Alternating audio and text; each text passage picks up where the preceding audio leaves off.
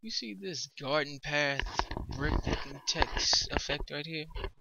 This is what I'll be showing you in the next few minutes. Stick around if you want to be enlightened. Alright, let's get started. Put the file in new. I'm going to start off with a width of 800 pixels by 400 pixels tall. Hit OK. And we're going to paint the background a brickish color. So grab the paint bucket and hit the color palette. And this is, I'm going to give you the HTML code for this brick color. It's D4 3D 1A. There we go. Yeah, we breaking it out right now. Here we go. Right, grab the type tool. We're going to set the color a little bit darker than the background so we can see it. Right, okay. And I have mine set at impact, regular, 150 point, sharp. I'm going to type in my production company name, as always, just like in the other 10 tutorials or something like that. Can't remember how many I have. Alright, here we go. Let's get this down here. I'm going to rasterize the type. And I want you to create a new layer. And I want you to control click on the type to select it. Now we're going to gradialize this type. Linear gradient. And I want your gradient colors to be black to transparent and be similar to this one. Alright. Just gradialize it a little bit. There we go. Gradialize. Now I want you to hit Control D. Deselect. And now flatten the image. And we're going to go up to filter. Go down to texture. Patchwork. Oh, here's the brick path looking effect. And I'm marking out with square size at 4 and relief at 13. Hit OK.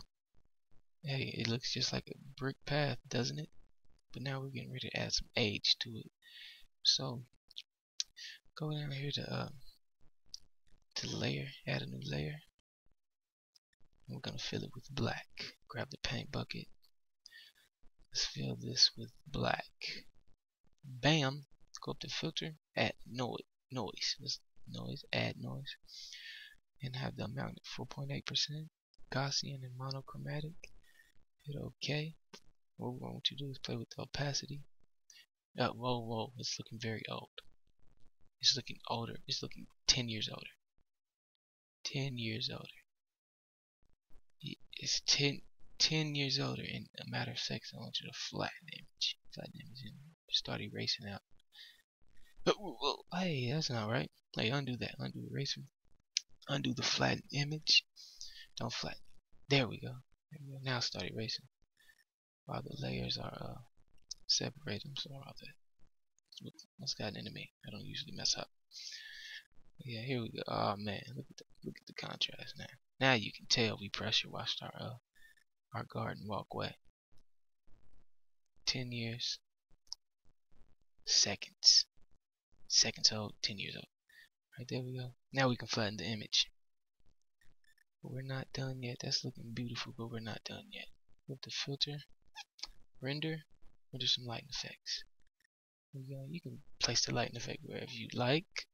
I'm going to place it right above the L. And the settings are default, omni, intensity 36, the gloss, I'm going to set that at 28, material 100, and ambience at 8. Oh, look at that. That is beautiful.